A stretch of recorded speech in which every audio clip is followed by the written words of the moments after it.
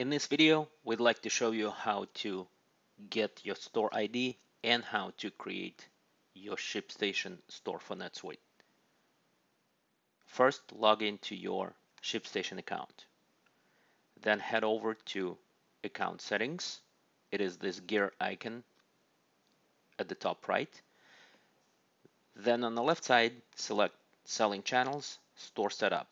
As you can see here, we have several stores set up already. This is a direct integration between Shopify and ShipStation that eventually will be replacing with the integration between, say, Shopify, NetSuite, and ShipStation. But essentially, it is the integration between NetSuite and ShipStation that we are reviewing right now. So let's go ahead and set up a store. Click on this Connect a Store or Marketplace button.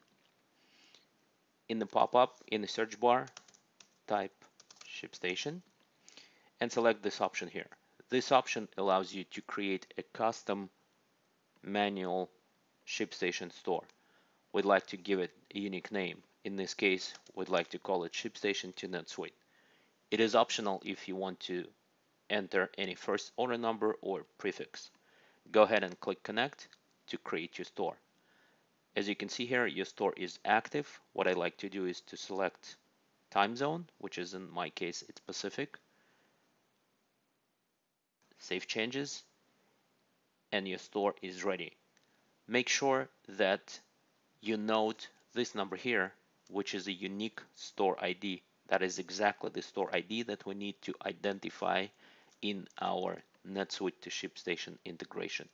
When you head over to your account in integrate.io, click on Settings of your ShipStation to NetSuite connector.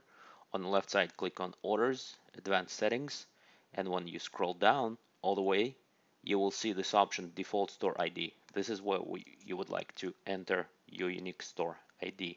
Click Save. Most importantly, back to your ShipStation account, make sure that you transfer all the settings that you have from your existing store. For example, shipping services. If you have a direct integration between Shopify and ShipStation and you use automation rules or any other service that you have here, if you prefer, it's mostly preferable if you select and actually add additional services. Click Save Changes and you will be all set.